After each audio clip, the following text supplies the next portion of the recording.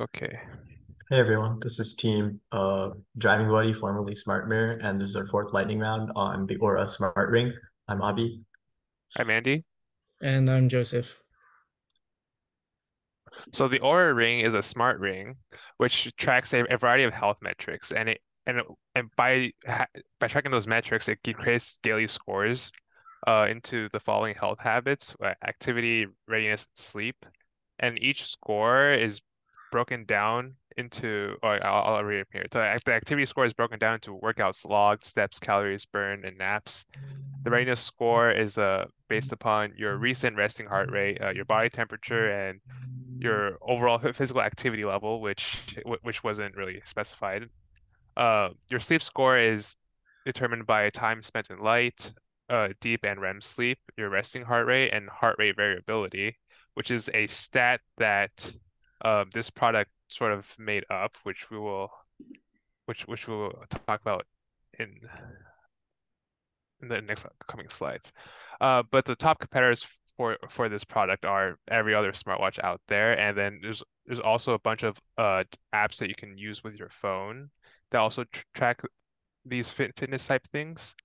And then for more direct competitors, we have the McClear Ring Pay, which I believe isn't really a fitness ring. It's more like a sort of like wallet, but functions as a ring as well, I believe. And then there's the circular ring. And then the smart ring market share is around 11.4 million, but compared to the to smart watches, which has a market share of 18.6 billion, this is like a very small niche market, and maybe this is not the correct sort of scope, if that makes sense. So what would make the product great is it provides all the general functionalities that you want in a fitness tracking device.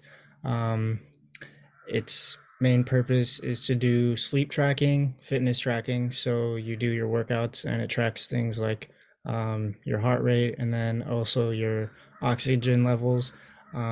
It's also waterproof, so you can use it while swimming.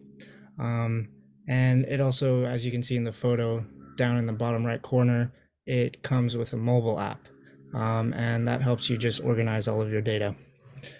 The main issue with this product, though, is that it's expensive, coming at a price range of $300 with models going up to $950. And its functionality is kind of limited simply because it's a small device. Also, you're spending a lot of money on this device to pay a monthly subscription on top of it to use its features. So I personally wouldn't really feel comfortable doing that. Also, some reviews that I looked up online, you have users saying it's uncomfortable to wear because it doesn't really come in too many sizes, because it's just difficult to design a bunch of different sizes for all the different finger sizes, ring sizes out there. And it could cause chafing. And also, on top of that, some people have reported that it's given them scarring. Also, there's no display on it, so it's not really too easy, and you have to have your phone if you want to actually get proper information on what sort of data it's tracking. And then next on to the advantages and disadvantages. It's lightweight. It's a very small device, so it's really useful for people who just want to get tracking on the go and not really have to think about what exactly they're doing. The disadvantages, as explained before, and what makes it terrible is that it's expensive and it doesn't come with a display. Some opportunities that they have aren't really that broad because all you can really do is just expand on more functionality that the ring can provide. And then the main challenges go back to the size of the ring. It's small, so how many sensors and how much data can you get from such a small device? Also, it's a niche audience.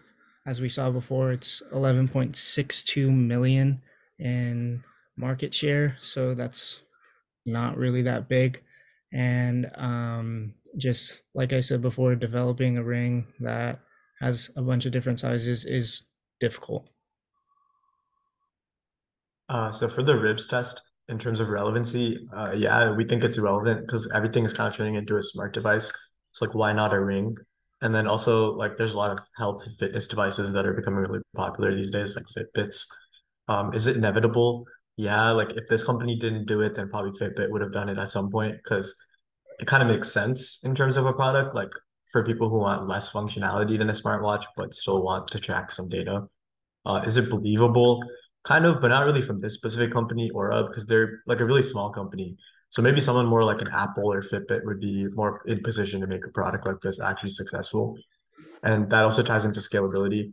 So like in terms of the small package of the ring, there's like not much to expand upon. So like it's kind of a limited product stack that they have. So yeah. And then in terms of what comes next, they can try to improve on basic features. The reviews are like all right in terms of like professional reviews, but then on Google reviews it only has 1.4 stars. So actual consumers don't really seem to like the product that much.